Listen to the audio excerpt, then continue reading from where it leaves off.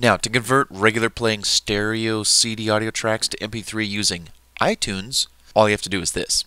Number one, click on Edit, Preferences, Advanced, Importing, and proceed to set the preferences for ripping MP3s.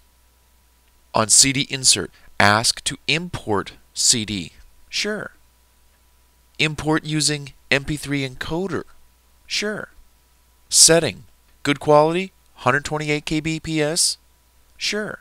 Remember, the higher the quality, the larger the audio file will be, but 128 is CD quality, so that's good. Play songs while importing or converting? No. Let's perform one task at a time and not get distracted with music playing in the background. Automatically retrieve CD track names from the internet? You bet. Create file names with track number? Sure. Use error correction when reading audio CDs? Sure.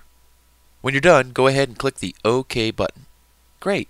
Now insert the stereo playing CD that you want to rip the songs that are on that CD to MP3 file format. Go ahead, take the CD and place it in the CD-ROM and watch iTunes recognize it in just a few seconds. There they are. Oh, and look at this message. Would you like to import the CD Tango in the Night into your iTunes library? Sure.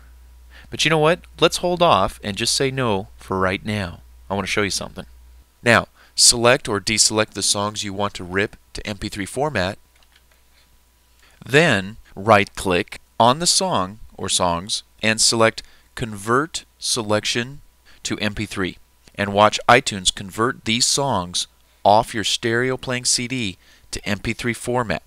Now at any time you can press on this X button right here and that'll cancel the ripping process in case you need to stop the ripping process for whatever reason.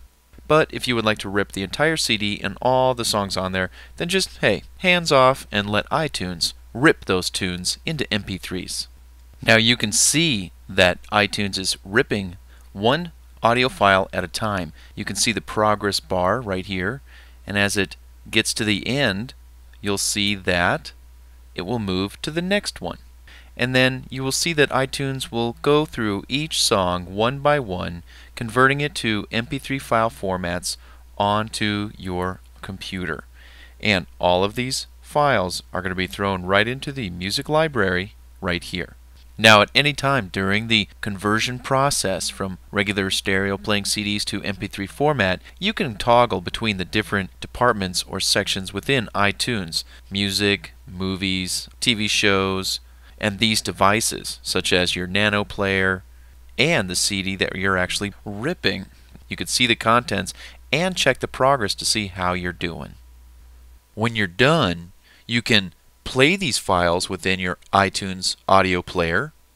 You can transfer them to your iPod audio player. You can copy the newly ripped MP3 audio files from within your iTunes library to a place on your computer where you store all your MP3 files like this.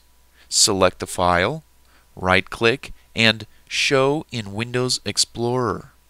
Now, copy the song files from within this folder to the specified folder you want these files to go in like this. Highlight the file, copy it, then paste it inside the folder where you want it to go. Repeat these steps for future audio files you also rip to MP3. What this does is it moves a copy out of this folder, which is sort of like a temporary holding folder. It moves a copy out of this file folder into a more permanent folder on your computer where you permanently store all of your music audio files. A good thing. Now, back inside iTunes, if you wanted to delete or remove the file from within your iTunes library, you could do so by highlighting the file and selecting the delete option. Now, here's where you get the chance to remove the file altogether from the library and the iTunes folder where you just copied it to another folder on your computer's hard drive. You can also keep the file in your iTunes folder, but remove it from your iTunes library. Your choice. I would make sure, if I wanted to keep these files in MP3 format on my computer, I would make sure that I saved a copy of them outside of the iTunes library folder on my computer. Okay? And that's how you convert and rip audio files from stereo playing CDs to MP3 format using iTunes. Hey, go ahead and rip those MP3 files and listen away.